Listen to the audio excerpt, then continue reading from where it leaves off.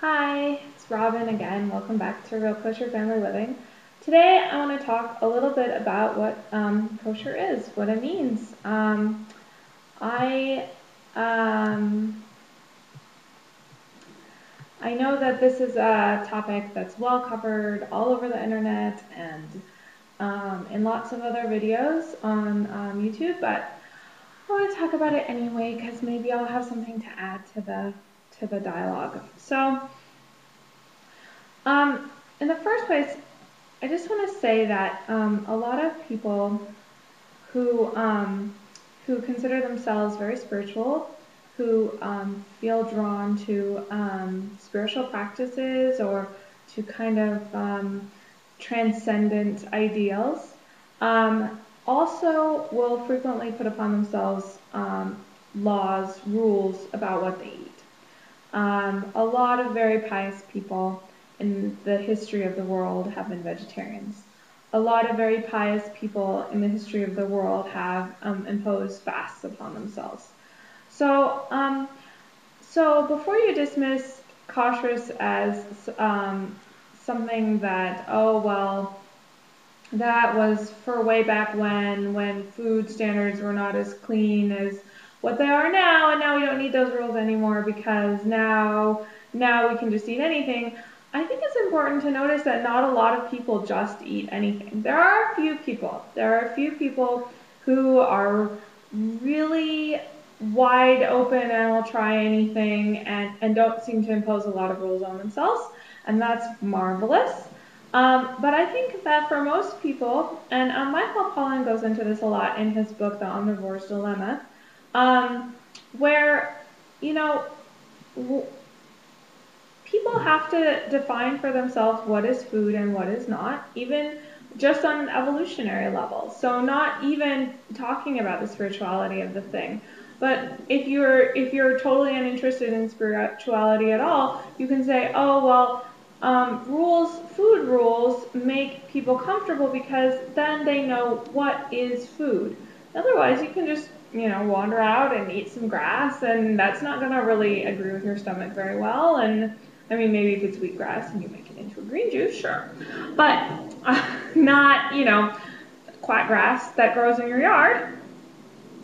So, um, so I think that there's a lot of justification for rules about what you eat, whether you are totally unaffiliated with religion but consider yourself a very spiritual person, or you think that all spirituality is bunk and you're a materialist, and you can kind of see where these rules kind of help people out on an evolutionary scale.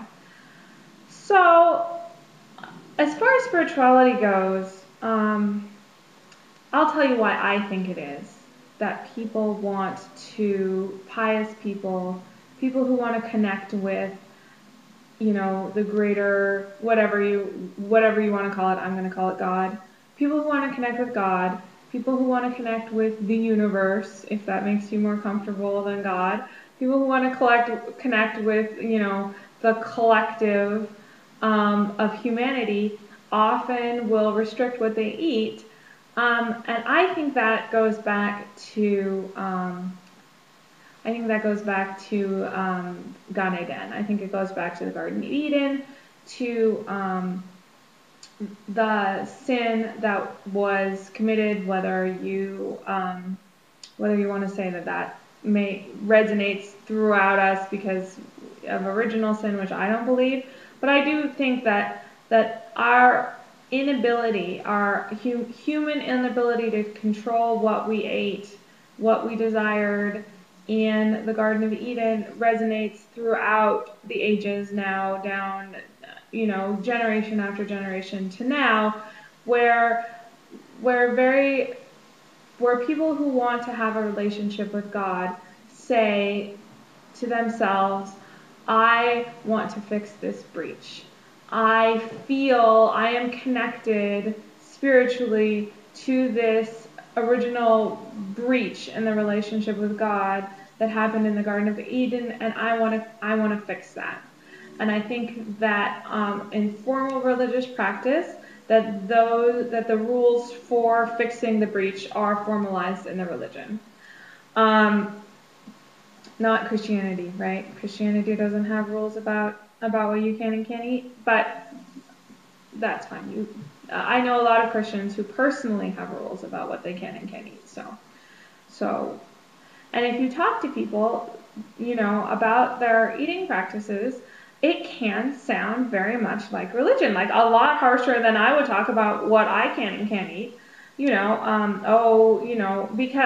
people feel like they have to come up with an excuse for why they can't eat something if they don't have a religious basis for it. That's not healthy, or that's gonna badly affect my body, or that's gonna badly affect my spirituality. That's all. I totally think that is part of the human condition. That wanting to connect with God, wanting to heal the breach that originally separated humanity with God, that's where these kind of rules governing where people eat come from. So the the literal definition of kosher is fit to eat or ritually clean, and clean according to the laws put down in the written Torah by Moshe Rabbeinu, by Moses, and by also then taught.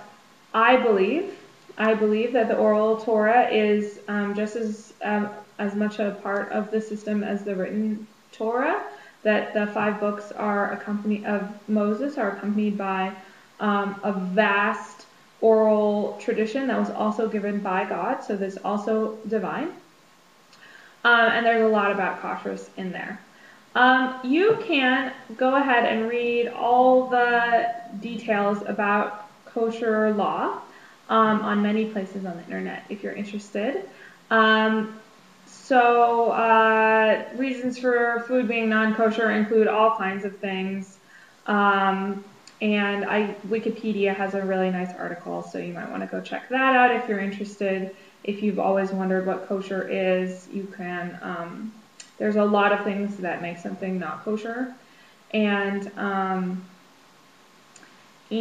so yeah, go check out one of those many articles. I find a teaching by Rambam, Rabbi Moshe Maimonides, to be really interesting.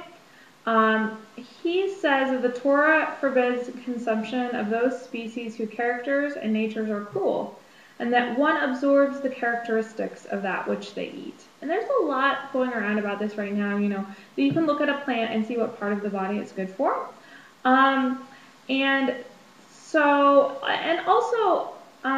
There's an idea in the health community by people who do eat meat, and I do eat meat. I'm not saying I'm part of the health community, by the way. I'm just saying that I eat meat. That when you eat an animal, you're going to absorb into you that animal's experience. It becomes part of you because your cells and your body is coming from that animal. And I think this idea is really supported by Rambam. And so I can really understand where people are coming from when they say, well, I don't want to eat, feedlot cattle. I don't want that to be a part of my cells. So I don't know that I'm there yet, but I'm thinking about it. I'm going that way. We don't eat much meat. Kosher meat is really expensive, and we have a family of 6, and I'm trying to keep our grocery budget under $600 a month, which so far not so much, but I know people with much bigger families than me who do manage to do that. So I'm working on it. Hopefully I'll get there. I'll let you know how that goes. And so this idea then that part of kashrus is that you don't eat carnivorous animals, you don't eat birds of prey, because those are cruel species, and you don't want to absorb that cruelty. You want to only have kindness and chesed, loving kindness, and love for your fellow man. So anyway, that's my little introduction to kashrus, which I didn't talk about any rules of kosher, and I hope that was helpful for you. Have a great day. Bye.